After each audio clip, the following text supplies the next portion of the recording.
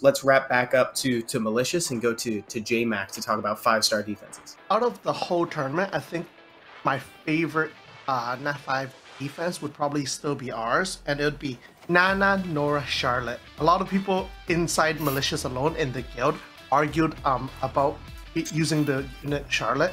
I think it did really well, and I personally ruined up that defense, and I thought it was really good. Until we started one-manning it. Hey. We understand, I guess, you can one-man it, but at the same time, I still think that defense is really strong, especially I think a lot of people went into it with Galleon, Tiana, Poseidon, or something similar like that. If you miss an attack bar on any of the Ashir or even Charlotte, automatically, I think we have a way better chance if Ashir buffs. Tiana's spin is not going to do enough damage, just something like that. So I tested it over like 150 times into the defense, and I saw like what was wrong with it, but at the same time, SSA did find to figure out is they can one-man or two-man the unit, the defense as well, but not with 100% success, obviously. B, I saw you laughing when Jeff brought that up. Did you fight that? Do you want to talk about that at all? Yeah, so I mean, I hit it 4 times before we figured out that we could kind of like duo and solo it. So again, a lot of respect to Malicious, especially to Charles, who I understand came up with their kind of like map plan. But in the beginning of Siege, we were like, wait, this defense doesn't look that good, but Malicious must know something. Malicious must know something that we don't. So we were afraid to kind of just jump into it right away. So we kind of left those bases untouched for a really long time. And then when we finally went into them, we were like, oh my god, we just got baited this whole time. We were too respectful of the defense. And we actually did close the gap a decent amount, but obviously, you know, Malicious played the map very well, and they had secured a solid lead from the beginning stages. So, you know, it really was kind of futile. Yeah, we were playing catch up. Good word. Itchy, did you want to share your favorite Nat 5 defense? There weren't too many. I still think, honestly, the buff to Nana, while she is seen everywhere, I think it was pretty good for defense. Just because, you know, it's a unit that is like kind of anti-cleave, has a decent leader skill, and so like anything really to do with Nana, she can also be built on different ways. More damage focused, more tanks so that she doesn't die and she revives an ally instead. So I think anything really with Nana is pretty good. Awesome. Okay, let's head over to Mithril. Let's start with Carrie. Similar to Itchy, I don't think any of the Nat 5 defenses are so great right now. Maybe Theo or Savannah, because it's incredibly hard to manipulate an AI of a unit who can AoE defense break, and Theo doesn't necessarily have anything that he must attack on the field. I appreciate it. Zant? You talked about your favorite earlier. Is there anything else that you wanted to add on, or should we just go with that one? I mean, that's probably my favorite, just because it's pretty funny when people lose to it. Because everyone who does, like, I hate like the way they lose. It's very comical, and so I like that because it's one of the few things I think that I look at it, I'm like, I don't know if I want to hit this 10 times. But obviously, no guild's gonna have 25 Gildir and Mookuls. If you do hit me up, we could collaborate. Awesome. Thank you, Mithril. Let's go to SSA. Start with the face. Honestly, I look at 5-star defenses now, and I feel like there's nothing particularly too strong. A lot of defenses that Guild's running are like overused or overplayed. There's nothing too new except for Mali's defenses. Props to them. Personally, I have a Zerath, and I like the dynamic of incorporating Zerath and Savannah together. So a defense I currently have up right now is Zerath, Fire Ken, and Savannah. So the idea is obviously to just burst and do huge damage in like one soup. But even I recognize the flaws of the defense, so it's not something I would particularly spam if I was to suggest to a guild. Not that it's free to play anyway, but you know. Yeah, Zerath required. It's a pretty big barrier to entry. If I had to pick a favorite 5-star defense, there's one 5-star defense of ours from the tournament which got 0 losses, and that is our Geldnir Draco Odin. Malicious was too scared to hit it, so 0 losses, 0 wins, but 0 losses. You know, I'll take it. We had one Sylvia Draco Odin as a filler because we didn't have enough Gelmirs. But the concept was basically like, oh, LD 33 lead, Draco, Odin. It's basically kind of like the, I guess, similar to like the Draco, Odin Theo, or you know, some of the other Odin defenses that other guilds were running. So the thought process was basically like, this is a speed check. If you can outspeed a 33 Draco, then you know you'll win. But if you can't, then you'll lose. So it's not really that good of a defense, but it's kind of like a rune check. It's a speed check, so people might be a little bit uncomfortable hitting it.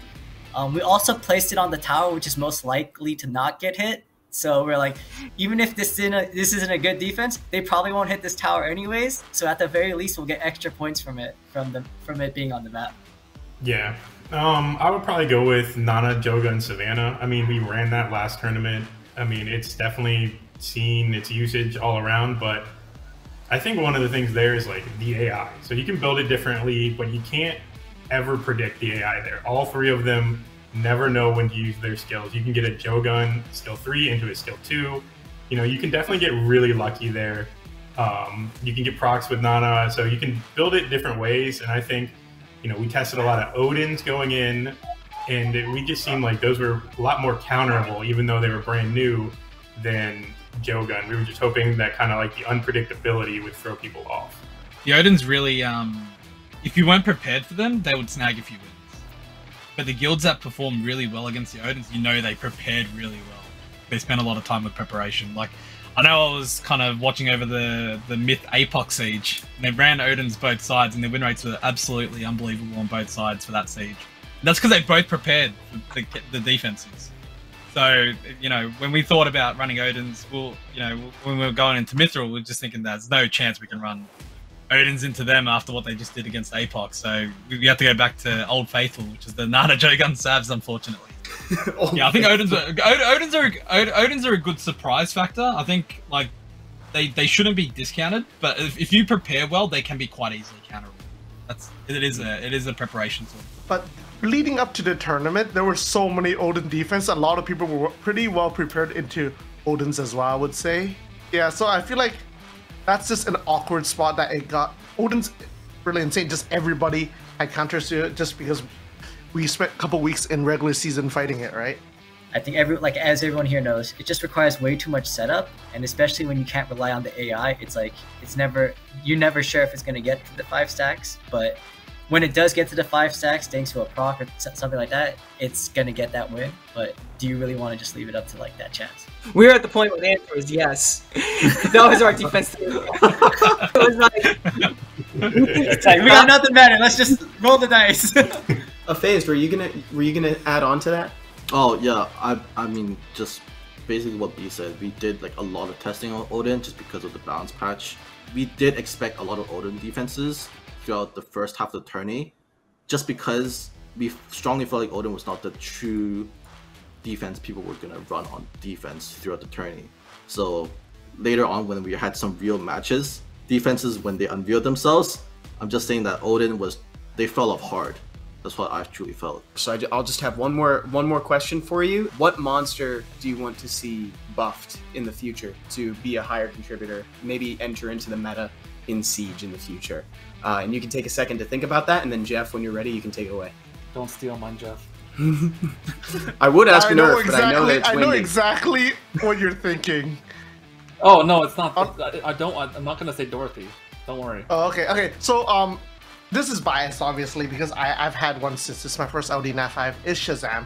Shazam's okay, but overall, I do believe that all the beasts do need a leader skill. I really do think so. And with a leader skill, it might help a lot to make those defenses. You're going to see a lot more reteshes. And we did use retesh. Retesh, Kumars, Rahuls, and stuff like that. I actually, on that note of what you're saying with the Beast Monks, I also think maybe their scaling should be looked at again and reconsidered. Because they were kind of buffed to being fully invested into HP when efficiency was less of a thing. And I do think that another thing that hurts them is you look at and compare it to something like Vigor. It has dual scaling from HP and attack. It actually, I'd argue, benefits the variance and the damage that you can output at a high level versus the Beast Monks who are locked into one source of damage. So like maybe adding a very minor defense scaling to supplement the HP scaling to signify them as the Nat 5 bruiser and help that identity grow and really support efficiency, the value of efficiency on that unit. I mean, I was going to say Beast Monks as well. Ritesh was my first ever Nat 5. Just instead of monster, I think that the big thing Siege needs is more leader skills, more leader skill options. Mm-hmm.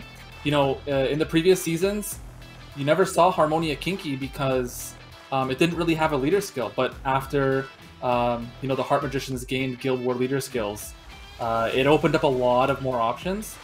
And so, I don't know, like, you know, if they changed units where, you know, let's say arena leader skills also counted in guild content too, or something. Just, it needs more diversity because there's a reason why you see a lot of the same units all the time, and it's either because their kit is too good or they have a really good leader skill. And so, like, a bigger diversity of leader skills would definitely open up more options on defense. Yeah, it would be really nice if especially more units would have speed lead in Siege. And at least for me, I would prefer more units to have AoE defense breaks too, which makes it harder to manipulate AI. That's about it. I think a fire unit could be really good for that. I don't think there's many AoE defense break fire units that aren't Helena and she just dies in human form. I can only think of Balinus, and that's it. I think another one to note, but I do think that she could probably use a touch-up regarding base stats and stuff is Hwahi, but I think her activation rate is too low, because it's like a 30% chance, which isn't really... Yeah, defense is RNG, but a 30% chance is fairly low. So like that would maybe... She could maybe be that thing, because she also attack buffs, so she could be applying more pressure if she had a higher chance of getting the defense break off. Another 5-star, I might be crazy, but I think it'll just make Chimeras viable on defense, please. And if a 4-star, I like the Dice Magicians. I really like the wind one especially, so make the wind one viable on defense. Yeah, that's exactly. I guess originally for me, I was also gonna say the Beast Monks, and I guess the change that I would have suggested was actually to change their base speed from 96 to 102 and 103, and then also shout out to all the Rahul owners.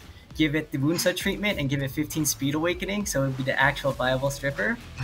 But I'm gonna be greedy, and I'm gonna be a scumbag, and I'm gonna say Tian Lang needs a buff. What? This guy. I don't think they're Fedicon, so I think, you know what, we need to buff it back up, because, you know, it's really the only unit in the game that's like counter to attack bar gain, but it doesn't even really counter attack bar gain anymore, so it feels like it's lost its purpose, so I feel like it deserves a buff. A really big one, so I can get back to G3 and RTA. You're pushing the Tian Lang agenda, but I do agree in the sense that, like, a Swift Verd does not get countered by Tian Lang. So, like, I do agree with you there. But the rest of he's still great. He's still great. Hey, a man can dream. I think for me, I really like the mages, and I think Momo could be a viable option in Siege. I think it's got the kit.